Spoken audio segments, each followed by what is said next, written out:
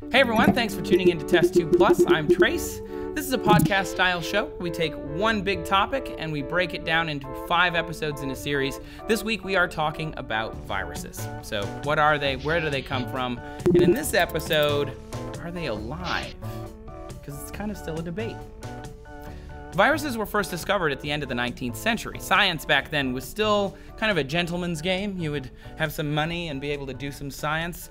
In 1884, we knew bacteria existed, and they created something, a scientist named Chamberlain created something called the Chamberlain filter, which was created to pull bacteria out of solution. So they could put this filter through and find bacteria. But viruses, they didn't know about yet. In 1892, they put tobacco leaves through these filters. And it turned out the tobacco leaves had this disease and it still spread. So they found that there must be something smaller than bacteria causing the problems. Another scientist in 1898 and looked at them and they used the word virus, which at the time meant poison. It changed meaning throughout history. The first time anyone ever decided that a virus was a thing was the tobacco mosaic virus. And viruses were thought at the time, as I said, to be a poison and later determined to maybe be life forms. And then they were like, no, you know what, they're not life forms. We went a little far on the life form train. Let's back it up a bit. They're biological chemicals. And then they were like, no, maybe they are life forms. They seem to behave like life forms. This is a debate that still is kind of ongoing. They're in this gray area between are they alive or are they not alive. Physically, a virus is a bit of nucleic acid, which is either DNA or RNA, usually between 3 genes and 400 genes. I was about to say 3 to 400. No, literally 3 genes, all the way up to 400 genes. Then they're coated in a protein for protection, and it also forms the capsid, which is the main part of the virus, most of its mass. Then there's the lipid membrane, which is an envelope that surrounds that to protect it as well, although not all viruses have an envelope. Some are called naked viruses, like the adenovirus, or the adenovirus is a good example, but influenza and HIV are enveloped viruses. Viruses are very tiny, between 17 and 300 nanometers, it's determined by how much DNA they hold, and about 1/1,000,000th of an inch if you're using the ye olde English system. And if that seems simple, I mean really, 3 genes? That's so simple. And that's exactly what it is to be a virus. Viruses are simple. And in fact, they are the simplest form of life. I'm using finger quotes there if you're listening.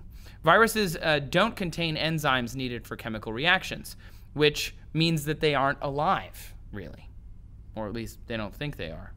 They need a host cell in order to reproduce themselves, and they need that host cell in order to basically behave as life.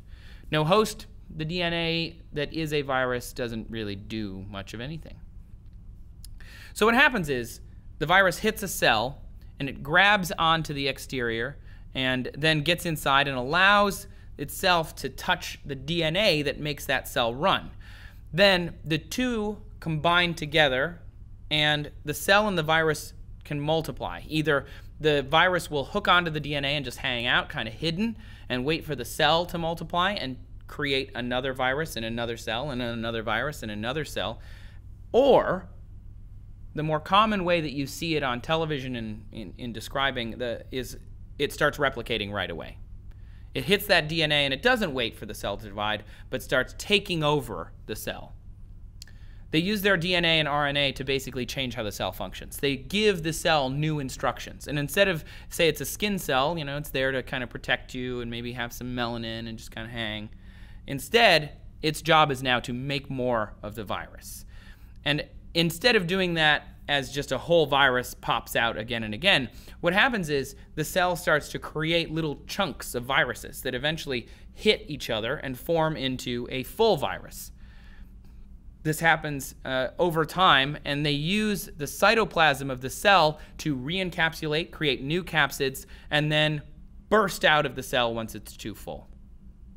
Most people have seen this before in school. But this seems pretty sophisticated, right? This is essentially like a little life spy.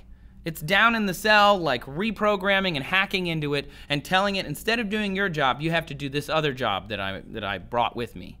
But where the heck did that come from? We don't really know. There's actually very little understood about the history of viruses.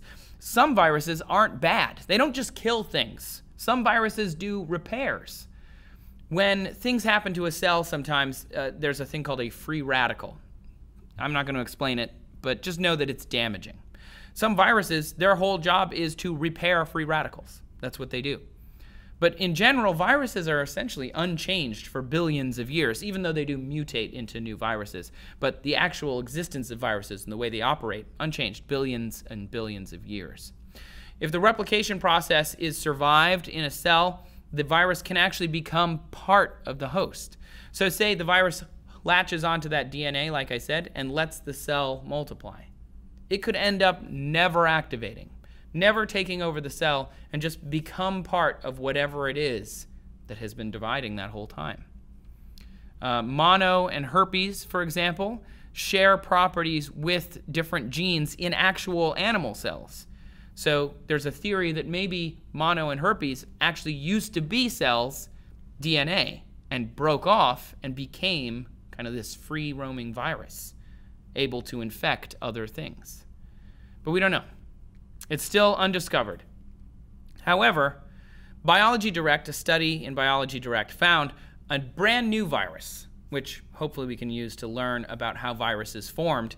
And they call it a novel viral genome, because they're very exciting in science. And they think it came from a spontaneous combining of nucleic acid that they found in a hot acidic lake. So these little organic acids just happened to hit each other in just the right way that they became a new virus. Just like that. Isn't that crazy? So cool. But what do you guys think? Are viruses alive?